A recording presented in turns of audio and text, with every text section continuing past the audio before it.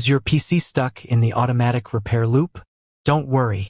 In this video, I'll guide you step by step through different ways to fix this issue and get Windows running normally again. Step 1. Enter Windows Recovery Environment.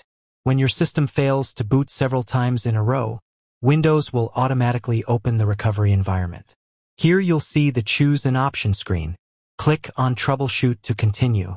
This menu is the gateway to all the advanced repair tools we'll use to fix the loop problem. Step 2. Go to Advanced Options. On the next screen, select Advanced Options.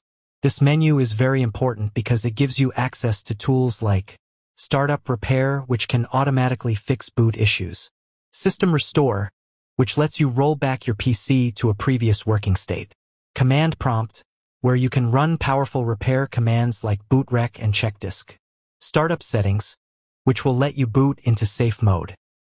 For this tutorial, we'll focus on safe mode first, since it's one of the most reliable ways to break out of the repair loop. Step 3. Use Startup Settings to boot in safe mode.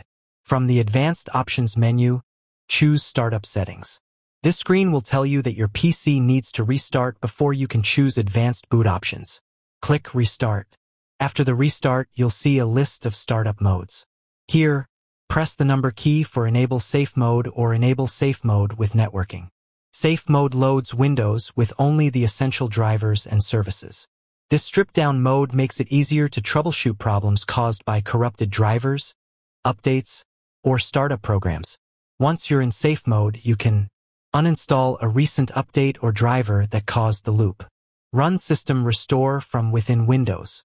Open Command Prompt and use repair commands like bootrec/fixmber, bootrec/fixboot, bootrec/scanos, bootrec/rebuild, or check your disk for errors with chkdsk/f/r.